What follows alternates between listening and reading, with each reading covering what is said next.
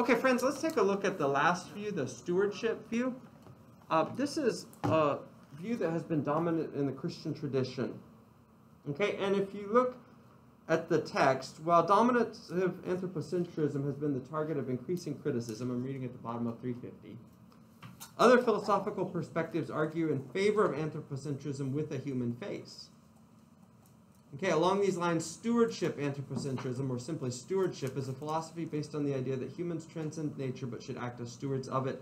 Humans, in this view, are the central fact of Earth, and only they possess dignity and authentic rights. Okay, on the stewardship view, at least in its theistic versions, which is the classic Christian view, God has entrusted the earth to human beings, okay, and humans have been given a fiduciary duty over the earth to improve it, just as they would do if they were stewards.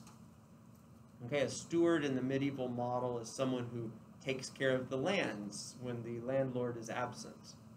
The nobility, when the noble is off, on wars or on crusade or whatever, the steward takes care of the land. And on the stewardship model, humans have been tasked with taking care of and improving the earth. And the stewardship model says that human beings are special. We are the ones with responsibility for this. But it's not that we are special for our own sake. It's rather that we have been given a special role for the sake of something else. Not, again, let me reiterate, on the stewardship view, human beings have been given a special task or a special role, not precisely so as to advance their own interests, but rather so as to advance the interests of something else that would not be as well off without human involvement. Okay, and on the stewardship view then, the anthropocentrism is always anthropocentrism for the sake of something else. Not just anthropocentrism as such on the anthropocentric view, rather it is anthropocentrism for the sake of improvement of the earth. Okay, now, some have interpreted this special designation that humans have as an opportunity to spoil the earth. Okay, the dominion view, for instance, is that God's given us the earth, and we can do with it as we please, because God has given it to us. And this is a view that, fortunately, isn't especially popular these days, although you do still sometimes hear it articulated. But it was popular in the 19th century, back when humans weren't doing as much damage to the environment as we are now. And the view is quite simply that human beings, having been given the earth by God, can spoil it if we want to, because it is ours to do with as we please. Okay, but I don't think that there's much scriptural grounding for that, to be honest. I think there's a whole lot more scriptural grounding for the view that we have been given stewardship over the earth for the sake of its welfare, not for the sake of self-aggrandizement at its expense. Okay? The reasons why in the Old Testament they had all these cleaning rituals and all these things, God said is even because the sin polluted the land as well. Mm-hmm. Yeah. So that shows a care for the land. Mm-hmm. Oh yeah, you can find the stewardship view like dating all the way back to the beginning of the Mosaic Law. Yeah. It's present from basically the beginning of the Hebrew founding documents. And it is certainly present all throughout the Old Testament and into the New Testament as well. It is the dominant view in the scriptural texts. Okay, the stewardship view has a bunch of ramifications that are important. I want to do a case study today, so I want to pause here and ask if there are questions or comments before I turn to a PowerPoint quickly. At least I think I have time for a case study. Okay.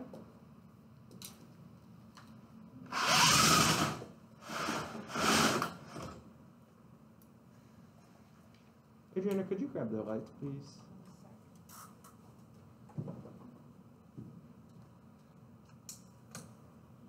Oh, wrong lights. Yep.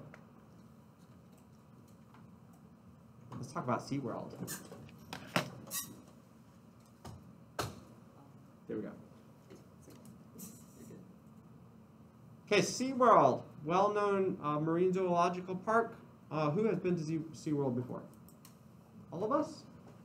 Almost all of us. Had a bad experience? Oh no, what happened? Oh, sorry. Okay. Oh no. I have had some bad bee stings before, so I know how that feels. I got stung on my eyelid. Yeah, like a big swelling like that, but not at SeaWorld. Okay, SeaWorld opened its first park in 1964. It has 3 U.S. locations: San Diego, San Antonio, and Orlando. I have been to the San Diego one. Probably most of us have been to San Antonio. Is that correct? Okay. Here's Shamu. Okay, SeaWorld has lots of attractions.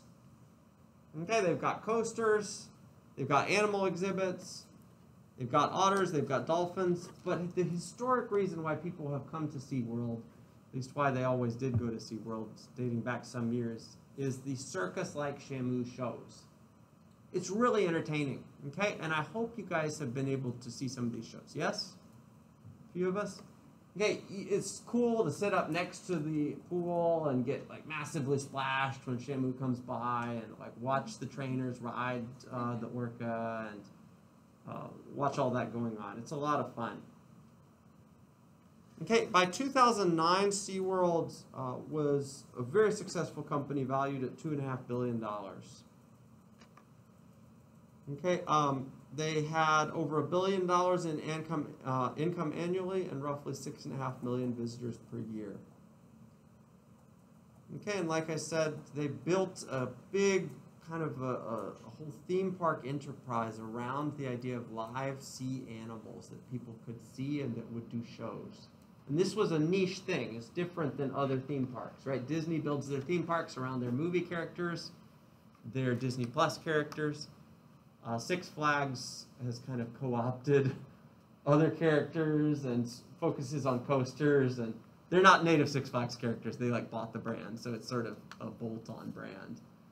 Okay, but SeaWorld has this organic niche built on zoological, live zoological shows. Okay, all of this came to a screeching halt several years ago. Okay, when expert trainer orca trainer Dawn Brancheau was fatally injured. Okay, she was attacked by a 12,000-pound whale named Tilikum.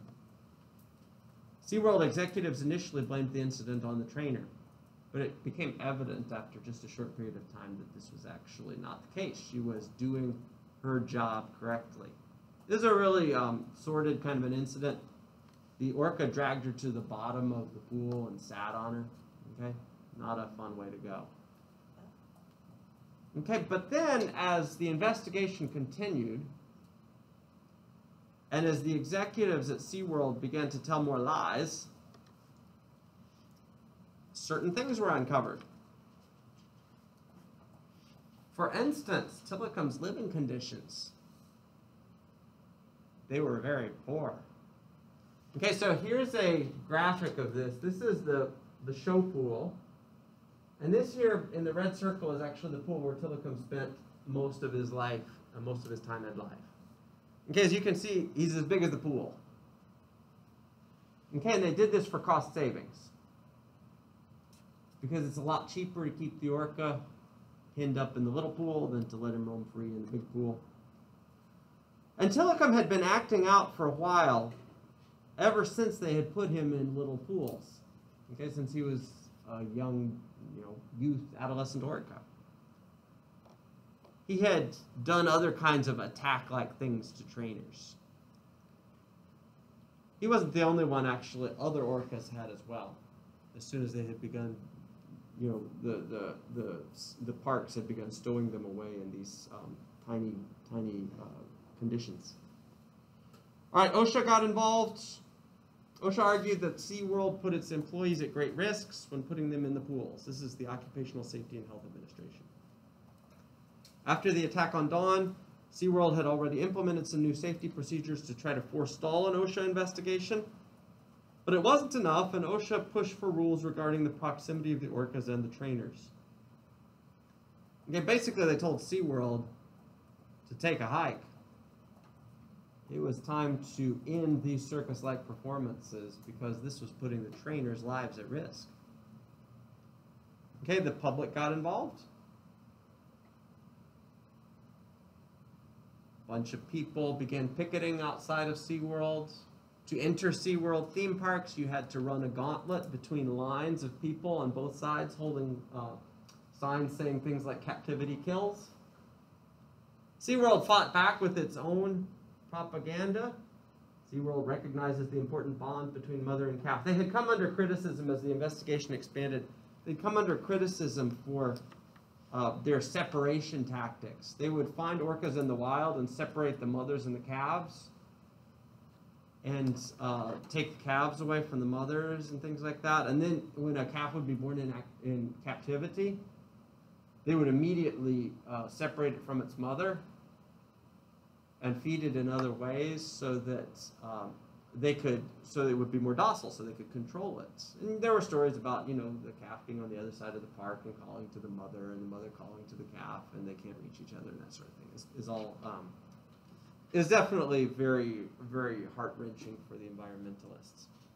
Okay, a documentary came out, Blackfish. Who has seen this? A couple of us, yes? Okay, the documentary was released in 2013. It shed light on the effects of orca captivity and highlighted SeaWorld's unethical practices toward their employees and the community. This documentary gave SeaWorld a world of trouble.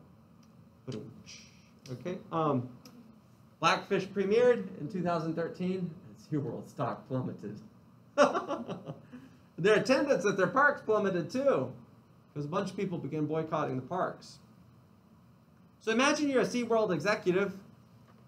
Here you have this very successful business model built around the circus-like performances, and suddenly you're faced with heavy public opinion opposed to these practices. You've been keeping the orcas.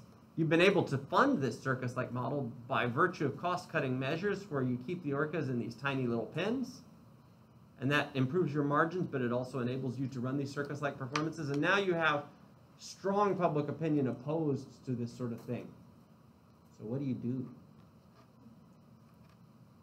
Aren't they like shutting down? So it's like once all like the SeaWorld doesn't like make any more money, that's it for that franchise or that like specific business, and aren't they doing that for all of them now?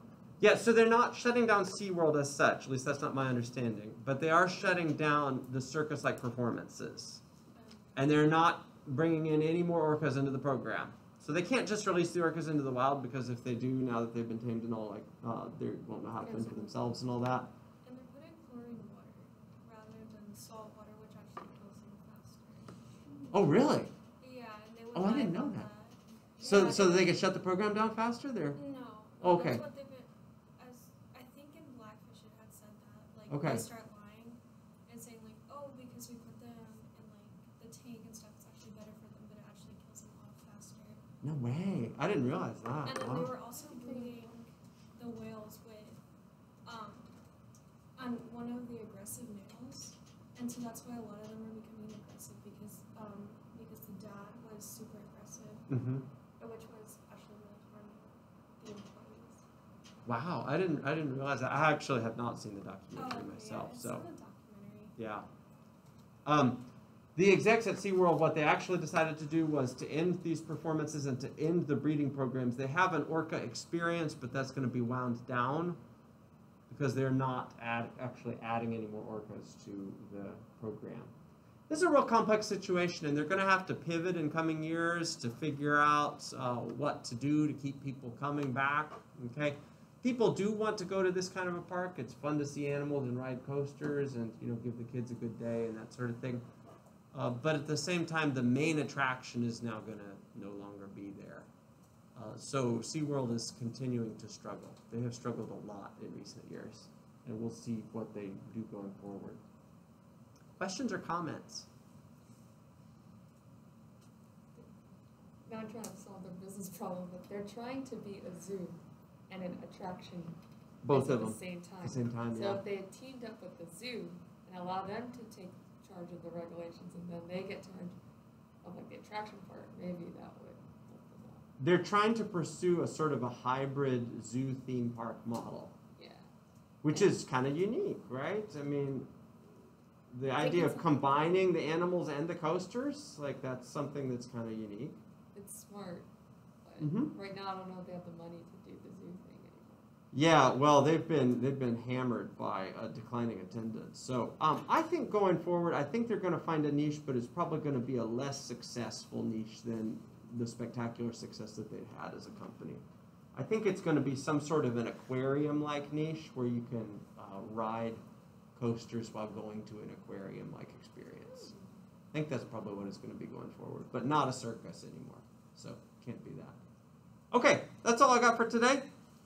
Good to see you all. Thank you for your attention. If you have any questions about your papers, please shoot me an email. I will try to respond as quickly as I can.